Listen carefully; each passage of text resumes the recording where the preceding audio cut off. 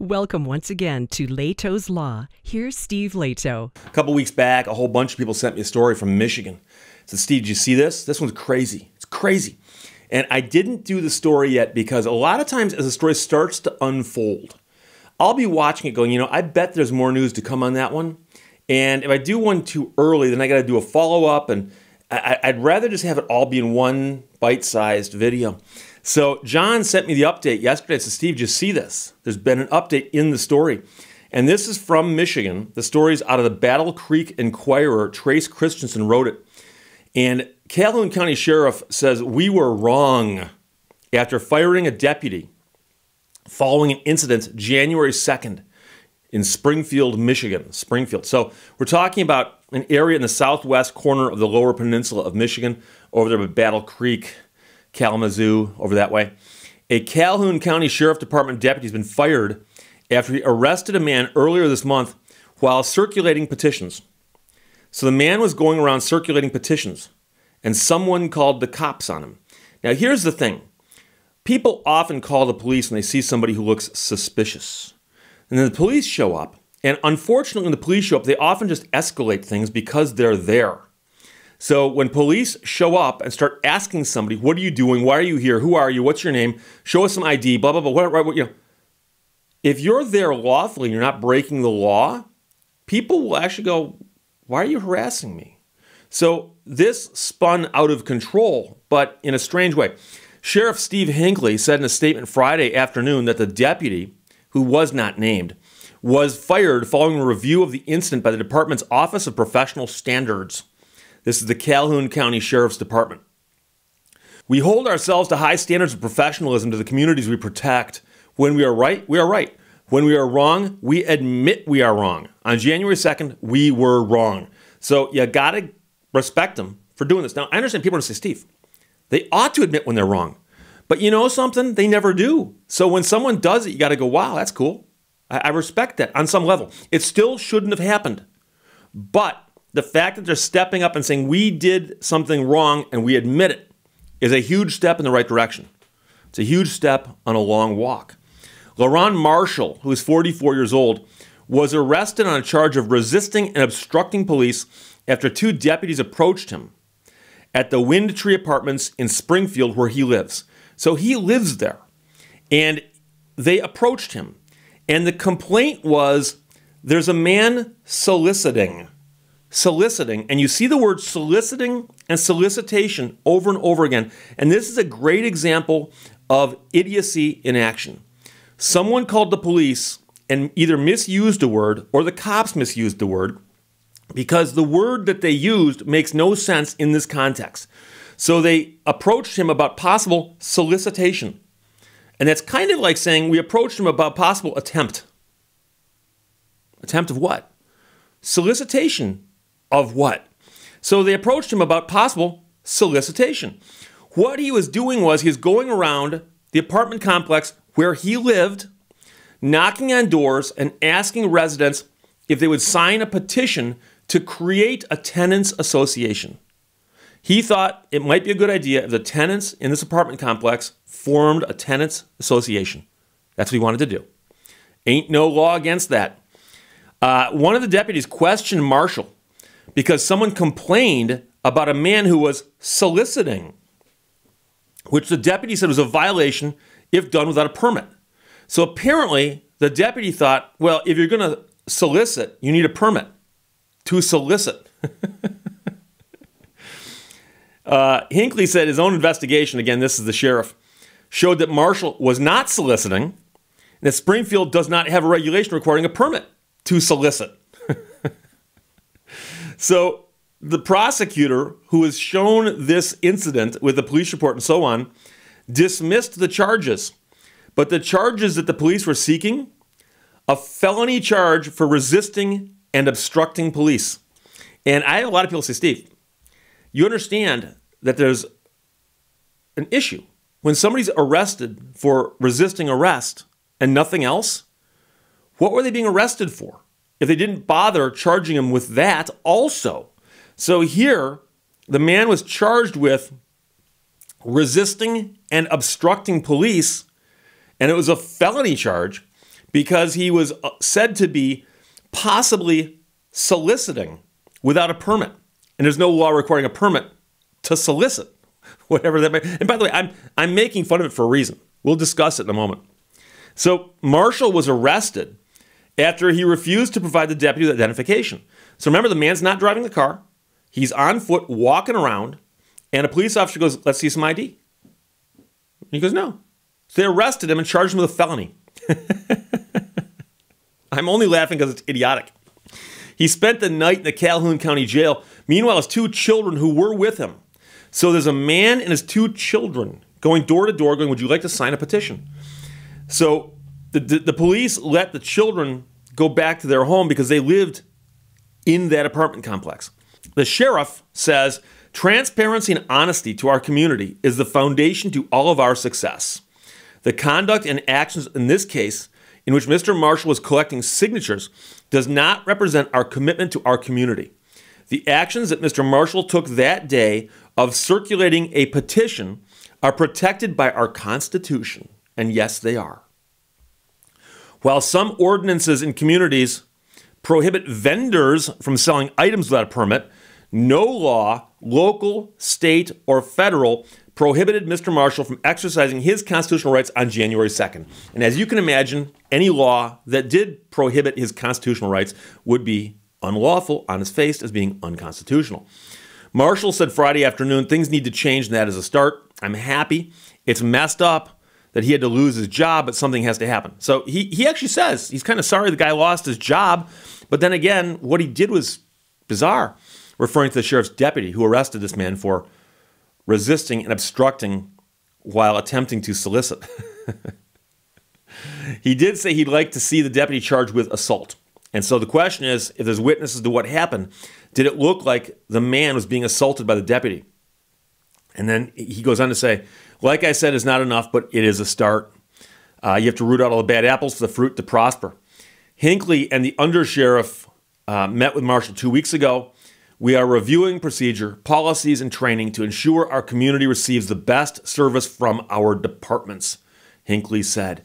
So the man, again, was going door to door, knocking on doors, going, would you like to sign a petition? I'd like to start an association for the tenants of this apartment complex. Someone called the cops and go, hey, there's a guy going around and he's soliciting. He's soliciting. So I'm not sure if I got to tell you this. I'm not going to break out the dictionaries because the word solicit has got a raft of definitions. But in the law, solicitation in America generally means one of a few things. So we've talked about before about how England's got barristers and solicitors, okay? And that's another form of the word solicit that creates solicitor. And so in America, for instance, if an attorney is going out and trying to drum up business, that's referred to as solicitation, okay? And so an example of a forbidden form of solicitation is, let's suppose I heard that there was someone in the hospital who'd been in a grievous accident. And I think, hey, you know, if I'm an attorney and I get that case, it'd be worth a lot of money. So I sneak into the hospital and I sneak into the person's room. And just as they come out of anesthesia, they go, who are you? And I go, hey, I'm Steve Lehto, I'm an attorney. Want to sue somebody? That'd be solicitation. Now, the bar and all the ethical rules that attorneys are forced to live by actually describes what an attorney can and cannot do to try to get business. But they want to avoid that kind of solicitation that makes attorneys look bad. We've all heard the phrase ambulance chasers. That's what solicitation leads to. So that's one thing. Solicitation also can refer to somebody who is going out and either seeking or offering to be a prostitute. So the question is, was this man knocking on doors saying, hey, do you want to sign a petition? Was he soliciting prostitution? I don't think so. I don't think so. Now, solicitation can also be to solicit someone to commit a crime. So we've all heard that, where an undercover cop posing as a criminal in an internet chat group has someone say, hey, I'll pay you money to go break the law. That's solicitation to commit a crime. That is also illegal. And then also you've heard the phrase solicitation for charity. So someone can come knock on your door, would you like to give money to Greenpeace? That is a solicitation. That's not illegal, but it ought to be. Just joking. But people come knock on your door and ask for handouts. Do you want to give some money to my charity? That's a solicitation for a charity. Again, not illegal. And then there is a thing, and it's enshrined in Michigan in a law called the Home Solicitation Sales Act, where someone comes to your home, generally, and offers to sell you something. And think of the vacuum cleaner salesperson who used to go door to door. You hear a knock on your door, you go, you open the door up, and there's a guy standing there with a vacuum cleaner. And he goes, hey, I don't care what brand vacuum cleaner you got. I got one right now that'll blow yours away, figuratively speaking. And it's inexpensive, and it's got a great guarantee. Let me demonstrate it. It'll take 5 minutes. 5 minutes. Next thing you know, the guy's in your living room for an hour and a half. So there's a law in Michigan called the Home Solicitation Sales Act that protects you in a transaction like that. Because of the high-pressure situation that you're in, some people will sign anything to get that guy out of their living room. So that's where the 3-day thing comes from, where people know that there's situations where sometimes you got 3 days to cancel a contract. In Michigan, it's the Home Solicitation Sales Act. But home solicitation is not illegal. It's simply regulated. And so in that sense of a solicitor, we're thinking of a peddler. A peddler. In the old days, they talk about people who peddled their goods. And it simply meant somebody who's out literally by themselves trying to sell their stuff. They're peddling their stuff. So that's another form of solicitation. So when someone called the cops and goes, hey, there's a guy here who's soliciting. He's soliciting. And the cops walk up and go, dude, we think you're soliciting. Show us your ID. Is he soliciting as an attorney? No. Is he soliciting to commit prostitution? No. Is he soliciting to commit a crime? No. Is he soliciting for charity? No. Is he soliciting for a Home Solicitation Sales Act transaction? No. So why do they keep using that word? I don't think that word means what you think it means. And that's one of the most annoying things. People love a phrase that sounds good. Conspiracy. Expectation of privacy. I do not consent. You can say stuff because it sounds good if you're a poet. Poetry is where we listen to words that sound beautiful or sound interesting or intriguing or provoke our thoughts. But simply to go, there's a man here and he's soliciting. What's that mean? What do you think it means? What were they trying to tell the police? And that's the problem here. In reality, someone called the cops and said, there's a man here, I didn't recognize him, and he's knocking on doors.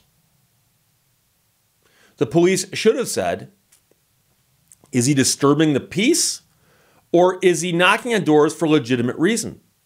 Did he knock on your door? And if he knocked on your door, what did he say? And if you said yes, he knocked on a door, asked me to sign a petition. When you said yes or no and acted upon that, did he then leave? Yes. Okay, has he come back? No. What did he do? He went next door.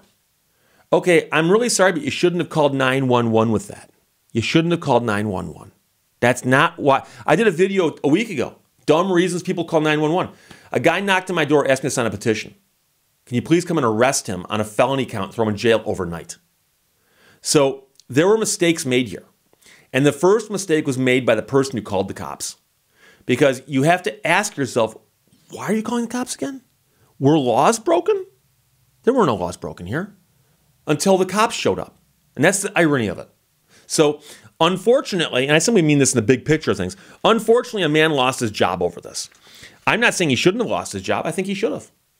But I think that the police, if you want to step back or up or whatever angle you're looking at this from, and take a big picture look at this, you want to look at this and go, someone calls the cops and goes, there's a guy knocking on doors.